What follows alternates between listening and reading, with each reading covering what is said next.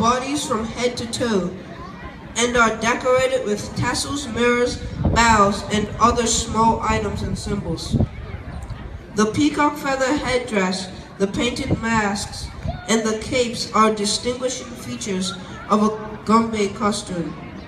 The captains can be identified by their long capes and often carry a whip to control the troop or an unruly crowd.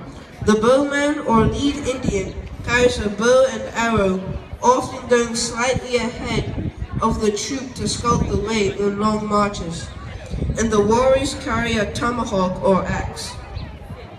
Eastern Pyramid's Gombe troop will show you an example of how it's done. Look closely to see if you can identify the captain. And for a fun part about this, if you want to come in and just come in like water. I've been working on it. How you guys think? You guys think it's pretty good? Okay, now the Gombes.